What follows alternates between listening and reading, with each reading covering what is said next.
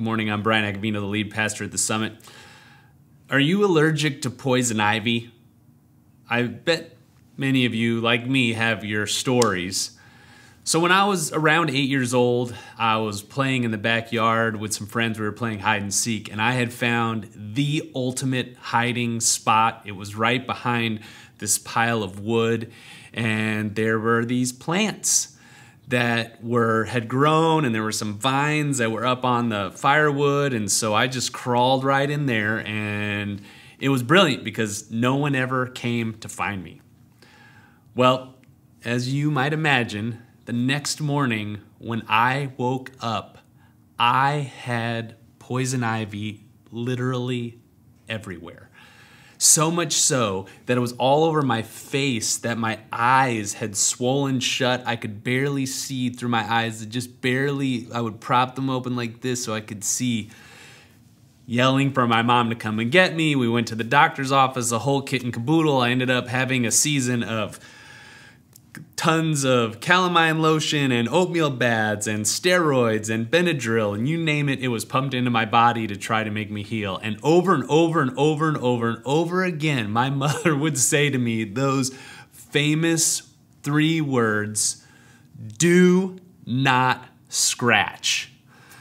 And I don't know about you, but if you've ever had poison ivy, it is super, super hard not to scratch poison ivy.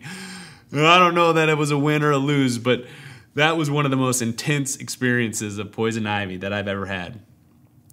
Today, in our series on fruition, we come to the last one in the list that Paul lays out in his letter to the Galatians on the singular fruit of the Spirit. It's in Galatians chapter 5, verses 22 and 23. He says this, "But the fruit of the Spirit is love, joy, peace, patience, kindness, goodness, faithfulness, gentleness, and self-control."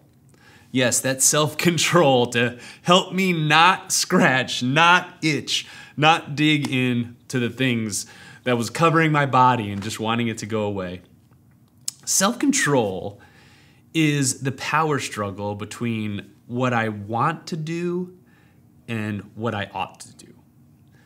Self-control is the power struggle between what the flesh and myself wants and what the Spirit wants. I mean, if we really think about it, who is the toughest person in our lives? I mean, sure, there might be moments where we would say our friends or our coworkers or our boss or our neighbors, or even those moments where we might say our kids or our spouse.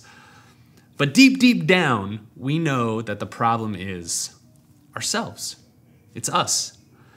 And in this, we all struggle with self-control. Every single one of us struggles with self-control. And so let's just take a moment here and I would ask, where is it that you long for self-control in your life? What is it that you struggle with? Maybe it's a habit you wish was under control. Food or sex or money. Maybe it's an emotion you wish was under control. Your anger, anxiety, loneliness. Maybe it's a relationship you wish was under control. A friend, a spouse, a neighbor, coworker. Maybe it's your tongue that you wish was under control. Gossip or sassiness or harshness. And if you can't think of something that's out of control, then maybe it's your pride that is out of control, because we all struggle with self-control. Now, I'd like to dive into this topic of self-control and ask 3 questions. Why is it so hard? What is the answer? And how do we do it? Why is it so hard? What is the answer? And how do we do it? Why is it so hard? Well, the reason self-control is so hard is that we have been taught that self-control is something that comes from within. So self-control is so hard because we're taught to look at it the wrong way. Nike tells us, just do it. And Nancy Reagan says, just say no. And we've got both of them telling us, this is how you're going to have self-control. You're either just going to do it or you're just going to say no. And we all know it just doesn't work like that. In fact, I think Paul, what he says about self-control is something we can all relate to. In the book of Romans, chapter 7, verse 15, he says some of the most realistic explanations about walking through life and dealing with sin and struggles that is raw and super authentic. He says this, "For I do not understand my own actions. For I do not do what I want, but I do the very things I hate. Now, if I do what I do not want, I agree with the law that it is good. So now it is no longer I who do it, but sin that dwells within me. For I know that nothing good dwells in me, that is, in my flesh.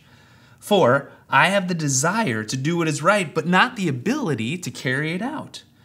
For I do not do the good I want, but the evil I do not want is what I keep on doing. Now, if I do what I do not want, it is no longer I who do it, but sin that dwells within me." And you can see a struggle. I can relate so much to that. I don't do what I want to do, and I do not do what I don't want to do. There's a book called The Message. It's a translation. It's a paraphrase. It's not always the perfect one we use for Bible study, but it can be really helpful, especially in passages like this. Eugene Peterson wrote it. I want to read it to you because I think it's helpful. He wrote it this way: "What I don't understand about myself is that I decide one way, but then I act another, doing things I absolutely despise.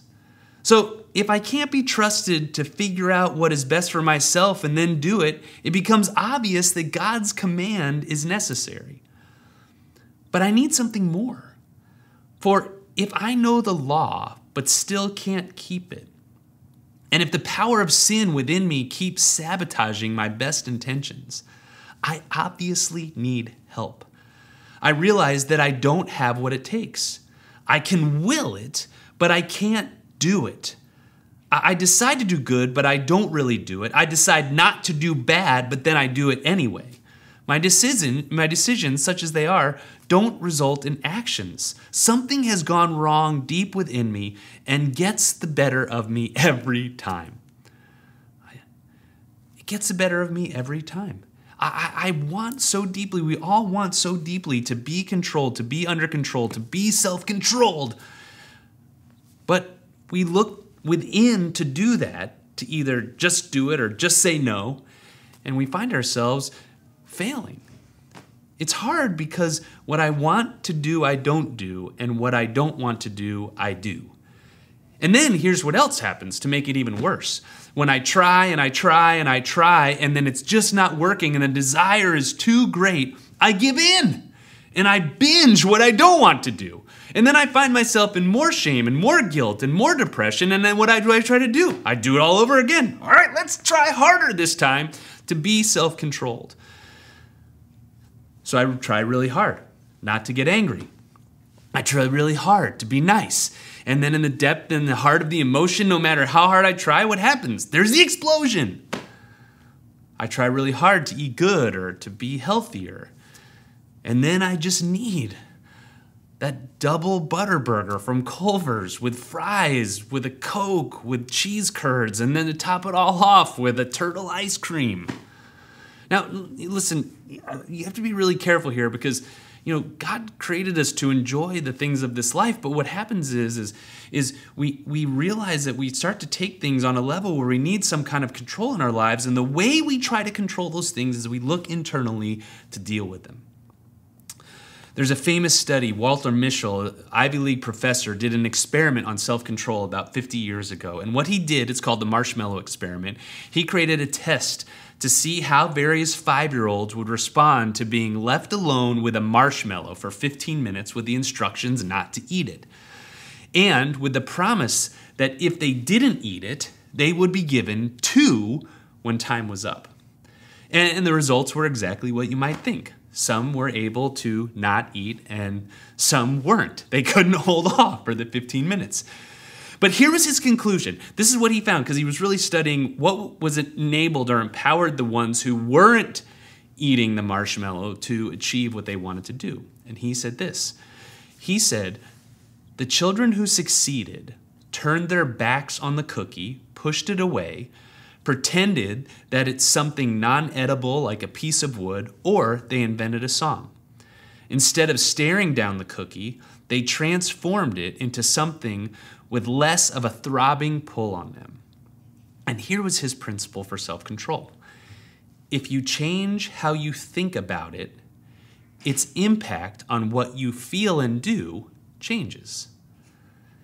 Now, this is what we learn that self-control is. Basically, it's a gospel of distraction and distancing. Right? Like if you want to do something that you shouldn't do, then distract yourself, like do something different. And if you want a different habit, something in your life that you want that's good, then distract yourself from the things that are bad. And here's the problem with that. In self-control, most of the time, we are relying on ourselves to be self-controlled. And at the heart of this whole thing is the problem that our self is not controlled. And we're asking ourselves to be what controls what is out of control. Do you see the fallacy in that? The world tells us to master ourselves with ourselves. The word self-controlled in the Bible, what it means power over self, mastery over yourself. And the Bible, the message of the gospel of Jesus Christ, has so much more to teach us than just distraction and distancing. It's one thing to resist a marshmallow for 15 minutes. It's another to have a lifetime of control of sin. Here in the context of our passage, the very power for this mastery comes not from within. You saw Paul saying it has to come from somewhere else. I can't do it. The law is not, the rule in and of itself is not enough for me to stop, to have the willpower to do it, and I need help from somewhere. And the answer that the Bible offers to us, actually, and here it is in Galatians 5:23, that the fruit of the Holy Spirit in us is self-control. Yes, turn your eyes and attention, but not to a mere diversion, but to the source of true change and real power that is outside of yourself, where you actually can lawfully indulge. Self-control comes when you want something or someone else more than yourself. So what is the answer? What is the answer to self-control in our lives? Two thoughts here. The first is this: self-control is not inward, but upward. Self-control is not inward, but upward. We have to be moved by something outside of ourselves that can truly satisfy us, that can give us what our hearts desire, so that the things in this life can be enjoyed in the proper way. And so this is why we say that the answer for those of us who are following Jesus Christ is to say, yes, we've already seen that the answer to the needs and hopes and desires and the longings of our life is not to find it in us or even in the world, but it's to find it in God Himself. And so we don't turn inward to fix ourselves. We actually turn upward. We turn towards God. We turn towards Him, and we indulge in a way that we can only ever be satisfied because there's no way that He can be entirely consumed. Tim Keller, a pastor in New York, he wrote this: "You can't get self-control by appealing to yourself. It's possible to get your habits under control, and it's possible to get your tongue under control by letting your pride get out of control." And this is the point. Like, anytime we look internally to our own willpower, to our own strength. So I can, in a way, I can work my body. I can discipline my body into a way where I'm like, I'm going to work out every day. I'm going to start doing these things. And then what does that say? Then I start thinking, look how good I am. Look at what I've accomplished. I've done all these things. I'm great.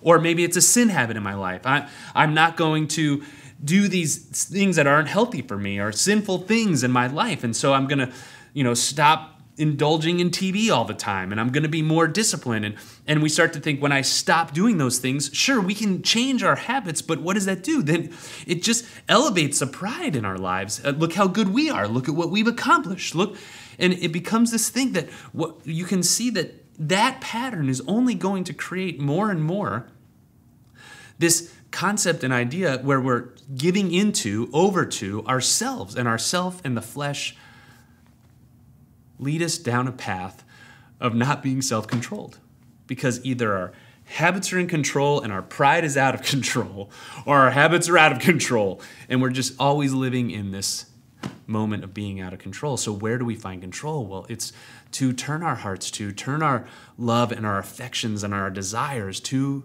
God himself. The answer to self-control is we have to be consumed by, moved by, drawn to someone that is outside of ourselves, so that the power of self to draw us into desires or pride can therefore then be controlled. Because if we let ourselves consume to the point of what we want, in essence, we become not human then. This is the awesome principle of Scripture. You have to lose yourself to find yourself. You have to seek the love of others to find love yourself.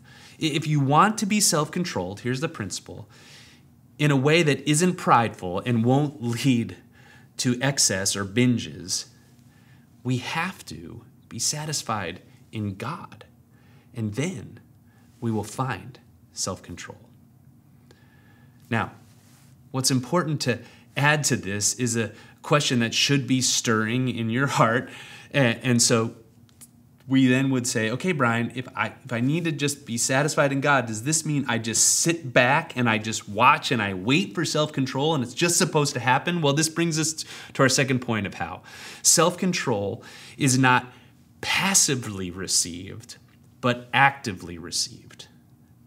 So it's a great question. What does this look like? Well, what I think we see in Scripture is that there's this dance to self-control. It's something we receive, but it's received actively and not passively. So what that means is we're working in conjunction in some ways with the Holy Spirit to allow him to do the work that he wants to in our lives. So imagine that I got a new car for my birthday. Dondra had gone out and she found this really cool car and she's like, well, I'm going to give this to Brian for his birthday. And so she wrapped it all up real cool and she put it on our driveway, and on my birthday, she takes me outside and closes my eyes and says, hey, surprise, happy birthday. And I'm like, oh man, that's amazing. And there's this beautifully wrapped gift on the driveway. And imagine I just was like, thank you so much. I love it. It's amazing. And I just let it sit there. That she gave me this gift, but I just looked at it and that was all I did. I mean, the point of that is that would be a passive response to that, right? Or even more fully, say I did unwrap and I was like, oh man, that's an amazing car. Holy cow, wouldn't it be great to drive and so cool? And then I just let it sit on my driveway and I rode my bike to work every day. And I'm like, man, this bike is pretty cool. Yeah, it does what I need it to do. It's amazing and it solves all my problems. It gets me to where I need to go. But yet I have this amazing gift in my driveway that if I were to actively receive it, that I would participate in it, that's when I would really get to enjoy it and experiencing something that was so much more beautiful and wonderful and majestic than just riding my bike to work every day. That's the difference between passive receiving and active receiving, is that we take this moment to think about God himself who's been given to us, and we actively engage. We read his word, we worship, we commune with other believers, we pray that we take part in the things that have been given to us to enjoy God himself. The dance, the answer to self-control is to actively receive. And what's promised as a fruit of the Holy Spirit is that when we receive the beautiful gift we have been given, he will work in a way to keep our flesh, our self, under control. Because when our hearts are satisfied in who we are in Christ, then our self can be in control. So the point is, we cannot do it without the Holy Spirit. And the Holy Spirit will not do it without us. So, the answer to self-control is that self-control is not an inward pursuit, but an upward pursuit. And self-control is not a passively received pursuit, but an actively received pursuit. And what does that look like? How do we do it? Well, we have to start to listen and learn a new song. Hang with me here. We have to rehearse the song of the gospel in our heart and mind all the time. And God's mercies are new every day. So we have to learn new songs and new beauties and new majesties about who God is and what he's done and what he's accomplished and how he sees us. We have to sing these songs to our hearts over and over and over and over again. And when we're in those moments of temptation and struggle, of longing for self-control, that's when we need to sing those songs to our hearts to remind us the truths that are actually not just truths that we know, but realities of our soul and lives. You know, the enemy's going to come along and say, God knows this is enjoyable. He just doesn't want you to have any fun. Or go ahead and take one more drink or one more bite or make one more purchase. It will make all your troubles go away. The enemy's going to say, go ahead and look at that image. It will make you more powerful, more desired, more aroused. Or the enemy's going to say, you deserve better. What's wrong with a little reward? And in those moments, we have to confess we don't have the power to resist. I wonder if you can just stop for just a second. Like, it's kind of this acknowledgement of, yeah, the power that my flesh is going to give into, be out of control. We have to confess that we've tried and failed. That the testimony of our lives is not victory in those areas. It's primarily failure. And so then what we do, then the Spirit can point us not to just the truths, but the real experience of God by showing us who we are in Christ. This is what we call preaching the gospel to our hearts. Spirit, show me how in Christ I have complete and utter freedom. Show me how I have complete and utter pleasure. Show me how I have complete and utter acceptance. Show me how I have a complete and beautiful inheritance. It's looking at Jesus and saying, I so want this, but I don't want anything to get in between you and me. And we're reminded over and over and over again that the wonder of the cross tells us, and this is what's so interesting about Romans chapter 7, that right after Paul talks about his struggle and his frustrations, he then says in chapter 8, verse 1, there is now, therefore, now no condemnation for those who are in Christ Jesus. That Paul, in the midst of his battle, what he's saying is, I need to be reminded that in Christ, even when I'm out of control, he has chosen to draw me into his presence because he wants something better for me. He wants what's best for me. And so even in my failures, I can come and even in those darkest moments, I can worship and say, I can't do it, Jesus. So help show me who I am in you. Help show me how I'm loved. Help show me how I'm accepted. Help show me the inheritance I have. Help remind me of those things, and not just truths that I know, but realities in my hearts that move my soul. That's why I like using the picture of a song here. It's not just something that we know. It's a song that bursts forth from our soul where we can't help but sing. It moves us so much. There's a couple stories in Greek mythology I'll conclude with. In Greek mythology, there's the story of the Sirens, and they were half women, half bird, and they lived on an island, and they would try to keep sailors that passed them by. They would try to entice these sailors who passed them by singing, and they would sing these beautiful songs, and they would lure them with their singing so that their ships would run aground on the rocks and they would perish. So the story of Odysseus passed by the island, and he knew about the sirens. And so what he did was he filled his ears with wax, and he tied himself to the mast so that he could not be seduced. Which in and of itself is what that is, our self-will. We're like, no, I'm just gonna try so hard and do whatever I can, la la la la la la. But there's another story, as maybe not as well known. Orpheus, an Argonaut, he employed a different strategy. He took a harp and he played music of such superiority and beauty that when they passed by the sirens and their songs, the sailors gave no heed to their song because of the beauty of the song that was being heard in front of them. My friends, when our affections are taken up by the song that God is singing over us of His grace and His mercy and His goodness and His faithfulness and His patience and His love for you and for me, and those songs, when we allow those songs to be the songs that are sung over every day and every moment of our life, they will woo our hearts. They will be the songs that will make all the other songs have no appeal to us. And in those moments is when the Spirit can work in a way to bring love, joy, peace, patience, kindness, goodness, gentleness, faithfulness, and self-control into our lives. When Christ is our all in all, that is when the Spirit can bear the fruit of self-control in our lives.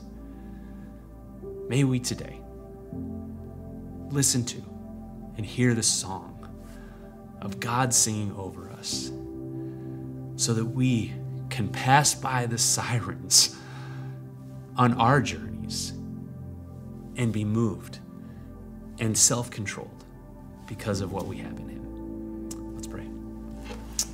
Almighty God, thank you for the Spirit that you've given us, that you knew the flesh was so powerful and so strong that we wouldn't be able to suppress the flesh ourselves, but you've given us the Spirit to spotlight Jesus, to spotlight what He has done for us, to help us not just know it, but to actually experience what it means to be adopted as sons and daughters, to be given an inheritance, to be brought into union with Jesus. And so we pray that when we gather, when we sing these songs, that these would become the songs of our hearts, and the songs that you sing would draw us into your presence, and that we would be moved to a place where we couldn't help. We couldn't help but allow the Spirit to show us when being in control of ourselves isn't what we need, or being out of control isn't what we need, but what we need is you. And so help us today. And when we fail today, remind us that there's no condemnation, and draw us back to tasting the goodness of that, of your forgiveness and your grace. And when we succeed, remind us that we're succeeding because of you and not because of something that we have done. So, Father, may we today walk by your Spirit. For your glory and your fame, we pray.